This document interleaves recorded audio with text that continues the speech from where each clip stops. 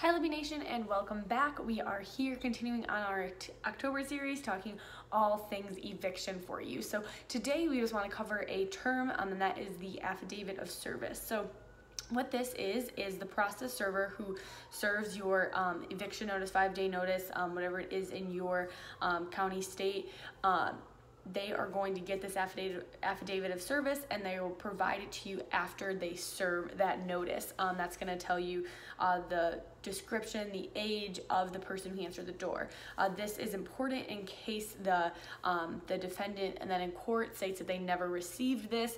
This is your proof that they did. So definitely something that you want to make sure that your process server is going to provide you.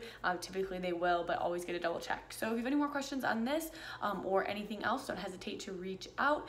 Make sure that you like this video and subscribe if you're not already subscribed to keep up on all things Libby. Thank you.